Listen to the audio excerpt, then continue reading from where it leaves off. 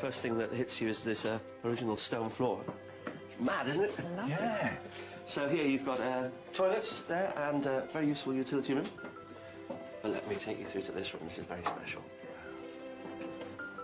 Oh, that really has got a lot of character. You wanted cosy, if I remember rightly. Yes. Yes. Really nice. Really Again, nice. there's stone floor everywhere. Yes. It's fantastic, isn't it? Yeah. And beams that have got good headroom as well. Exactly. Yeah, Even for you. Yeah, even for me. There's a wood burner there. Also a little bread oven tucked on the side. Right. If you wanted to have an open fire there, you could very easily. Yeah. It's got an original 15th century window there as well. Really? Yeah. What do you think? Love it. Love it. Smashing. Yes. Bags full of character. Yes. Nice. Really has. That unique character feel continues next door in the kitchen. Come on through. Very bright kitchen. Lovely. Lovely and light. Fantastic. Very nice. Not the largest, No. fair to say. But practical, I think. As long as you can get around to everything nice and easily, it doesn't need to be huge. See, I would have put money on the fact that you said, oh, it's a bit too small. No, no. And even though it's clean lines, it's still got character with those windows. Hasn't it just? Stonework. You like it? I love Very it. well done. Very well done. Oh, excellent. Downstairs seems to have hit the mark, so we'll head upstairs where the accommodation flows off a corridor and comprises of a family bathroom and 2 double bedrooms.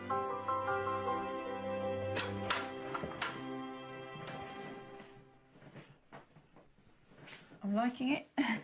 I'm liking you today. Honestly, I really am.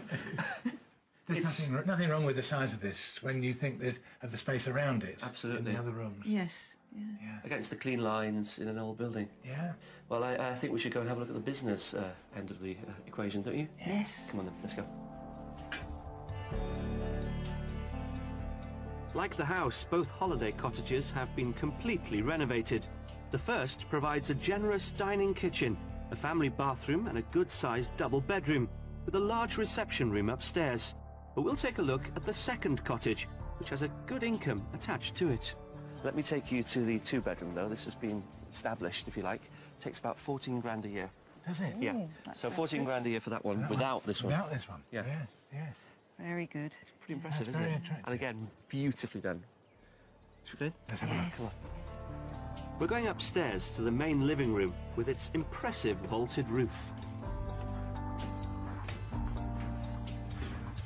That's another lovely room. This is a lovely room, isn't it? Yes. Now, you said to me in the car as we were approaching that you wanted the guests that come on holiday with you to have an experience that's greater than their normal life. Would you be able to give them that here? I think it's provided Definitely. without any question a great experience here that they wouldn't get back home, and it's so thoughtfully been put together. Yes. The conversion is really very thoughtful. This property also benefits from a useful stair lift. All the remaining rooms are set out on the ground floor and consist of 2 bedrooms, one a nice-sized twin and the other a double with its own ensuite. There's also a bright modern kitchen and a shower room. Our mystery house presents them with a real one-off proposition, but at what price? Let's talk money. What do you think it's on the market for? Well, I'll go first, and I think it's definitely over our budget. Okay. And I'll guess at £675,000. Okay. Yes, Yeah, so I'll it's say got so much. 685,000. 685,000. Okay, interesting. It's on the market for £675,000. Well done. Yeah. And the reason it's not on the market for, 1.5 million or whatever, is actually it's leasehold. Right, it's a leasehold property. You know who the freeholder is? Go on. Duchy of Cornwall. Prince Charles. Yes. Oh, my goodness. Yeah. So has that changed things for you? I'm a great fan of Prince Charles, so I don't see a problem with that. I like Prince Charles as well. They could visit. This property is currently held on a 39-year lease from the Duchy of Cornwall. There is often no automatic right of lease renewal. However, the Duchy regularly grants replacement agreements, subject to agreeing terms. So it's still very much an option for Peter and Lynn. Granted, our mystery property is over budget at £675,000, but that can be offset by the larger income potential from the 2 holiday lets. It gives Peter and Lynn a character home with a large living room and kitchen that retain their original features, along with 2 bedrooms. The 2 holiday cottages would earn them approximately £24,000 a year. Set in just over 590 acres of remote moorland, the dilemma has to be whether they could consider living here under a leasehold, which is held by the Duchy of Cornwall. I'm bowled over by this mystery house, really am. It's got so much. The position, the seclusion, the letting opportunities. It's a really tremendous find. The mystery property is stunning. It's got everything that we asked for and more. It'll be fun having Prince Charles as our landlord. It's quite a talking point, and it's a dream property. Seen everything? Yes, I think we have. Happy? Yeah, very much. Listen, you've got loads to take in, Yeah. so let's not rush anything. I think you should go and sit down somewhere and have a think, and then we'll catch up later. How's that? Excellent idea. Come on.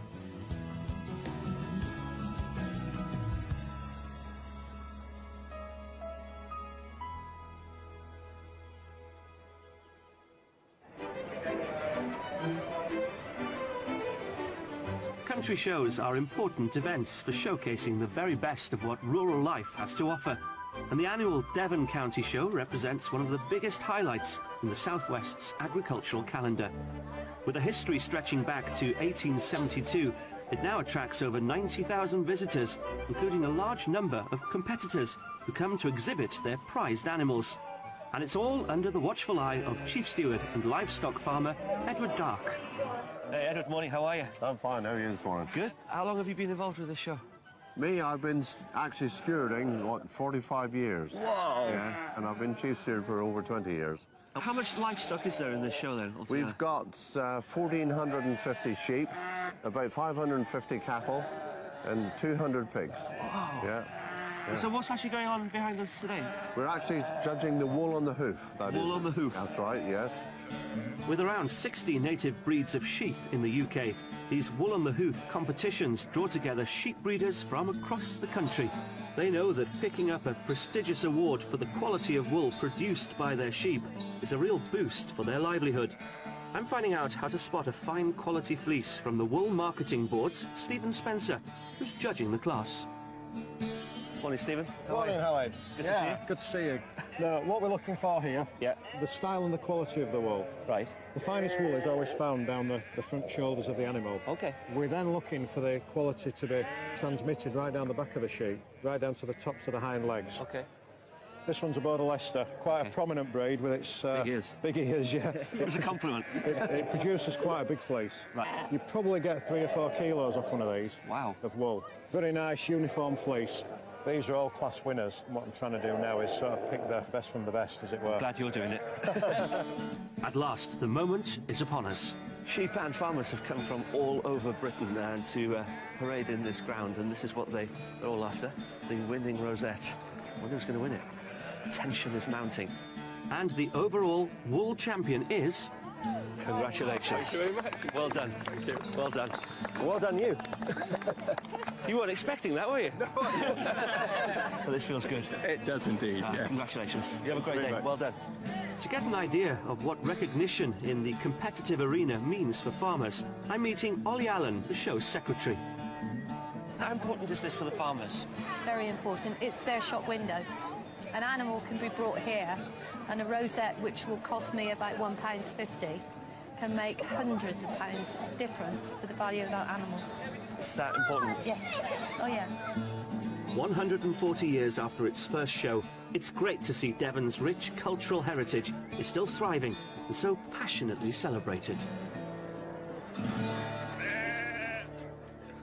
So, Peter and Lynn are keen to start a new life and a new business here in Devon. But I must say, it's been quite a big ask finding something that they both like. Peter's enthusiasm and infectious smile has been there throughout.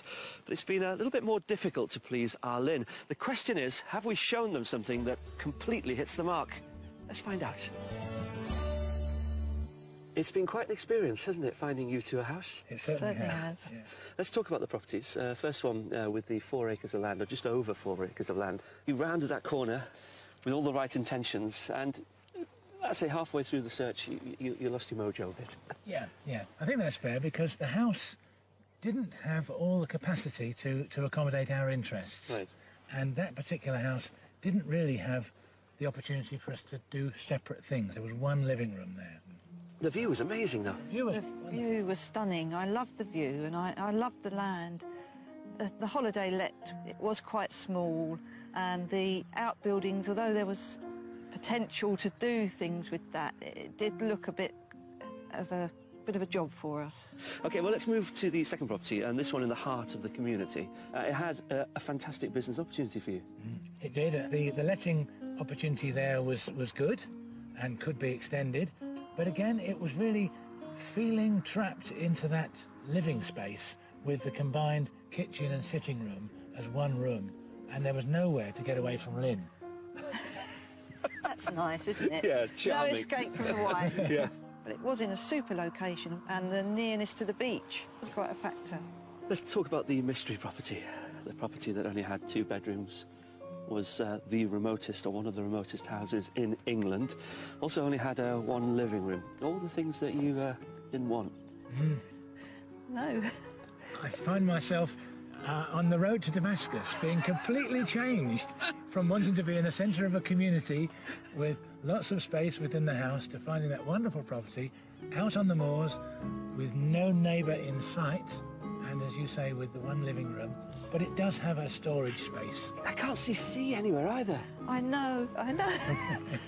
That was one of the disadvantages. It is a long way from the sea, but it was a fantastic property. It just the sight of it there, nestled in the side of the hill, it's just picture postcard. How do you feel about the fact that it's leasehold, though? We've steered clear of leasehold properties. Now, this, of course, is something new to us. We'll have to do some homework and some research in terms of the pros and cons of taking on a leasehold property. That sounds to me like you want to take it a bit further. I think I would certainly like to. Lynn, not so sure. I would need to think about it a bit more. I think it is really remote. But you were the one that was quite for being remote. I know.